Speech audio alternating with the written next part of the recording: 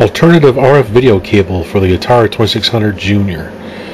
Here's a Junior I recently picked up at a flea market. It works, but it doesn't have the RF cable. It's got the plug, but no cable. So, went down to Radio Shack, found this adapter.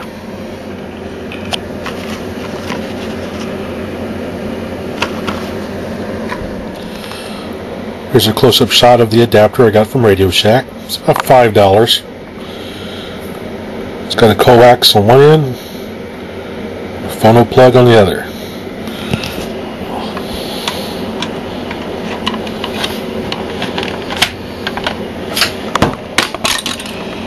I'll just plug in my regular coax cable from my TV. Got everything hooked up now. Power, joystick, cartridge. Turn it on. And there we go.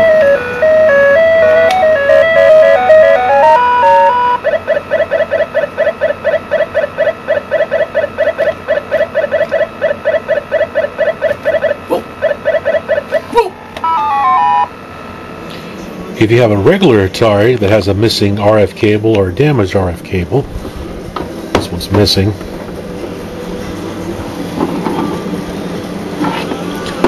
You can do the same thing as the Atari 2600 Junior.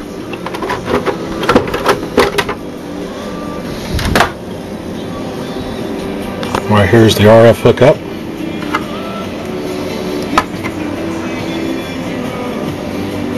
Take my adapter, plug it into the board, hook up a coax cable.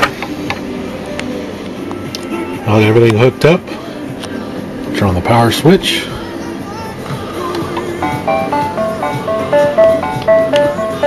And we got a picture.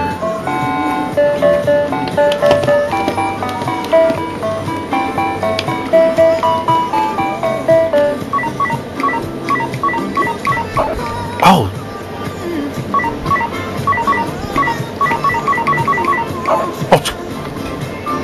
Here's the Atari all reassembled. Here's my coax cable. I did have to modify the base a little bit in order to make room to put the coax cable into the unit. Otherwise, it works really well.